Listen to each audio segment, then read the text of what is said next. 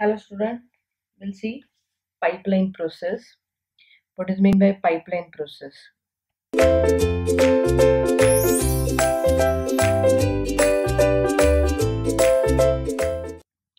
So pipeline process is nothing but fetching and execution with non-overlapping. In microprocessor earlier, the non-pipelining process was there, like fetching of one instruction, then execute of same instruction.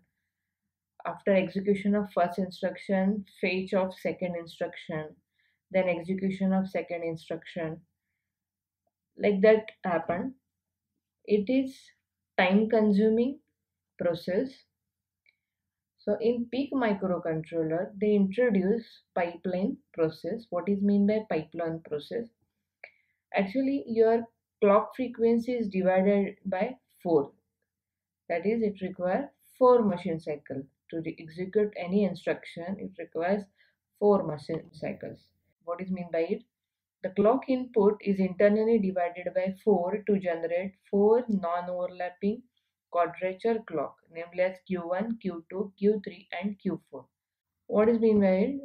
First instruction is fetched by microcontroller, then it is executed. During execution of first instruction, the next instruction will going to fetch by microcontroller. Then it's sent for execution. When it start execution of second instruction, it fetch third instruction. Like the process is repeated. The program counter is increment every Q1. After Q4, Q1 will execute. So your program counter is increment by in every Q1. During execution, the 4 process going to take place. What are the 4 process?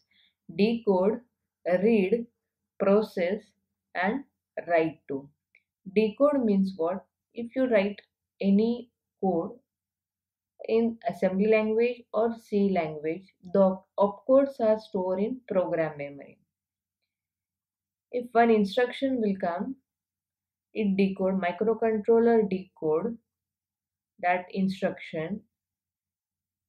The code opcode is already available in program memory, so microcontroller knows what to do with this instruction.